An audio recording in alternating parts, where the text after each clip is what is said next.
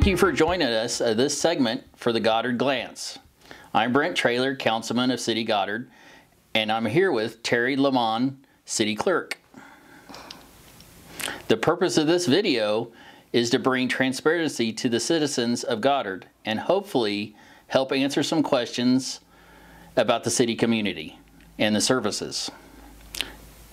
Teri, can you please give us a brief overview of what services your department provides? Sure. So the city clerk serves as a liaison between the public and the city council.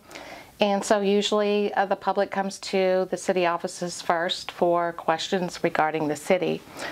So we offer access to public records, so ordinances, resolutions, information on taxes. We offer utility billing services. So for starting new water service, or if you have questions regarding your bill, you can contact City Hall. We offer notary services at no cost to the residents. We issue licenses and permits, so cereal malt beverage licenses, liquor licenses, firework permits, vendor permits, and special events. And my department also oversees municipal court, human resources, and the municipal pool. You almost covered the next segment. Thank you for your overview. Let's talk a little bit about billing. Recently, the city transitioned on a new online system for water bills. Can you walk me through how citizens would go about setting up their online account so they can pay their water bill without having to call or come to City Hall? Yes. So you would go to our website at goddardks.gov. There's an icon towards the bottom of the screen to pay online. You would click on that. It'll take you to what they call the front desk. You would select Create Now to create an account. And it'll ask if you're already receiving utility bills from us, and you would click on Yes.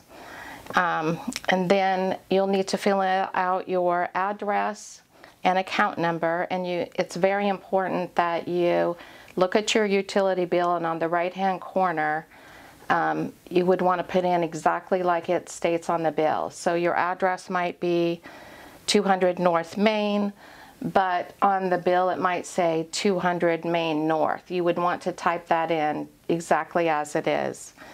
And then if you already have ACH, it will confirm your payment information, and then you should be all set. Now, by signing up online, bill pay, you're automatically enrolled in paperless billing, and this can be changed by clicking on My Account and Notification Preferences. Perfect. So it's getting warmer, and before you know it, it will be summer. That means the pool will be opening. Can you tell us a little bit about the city pool, the hours, the cost, of any information we should know?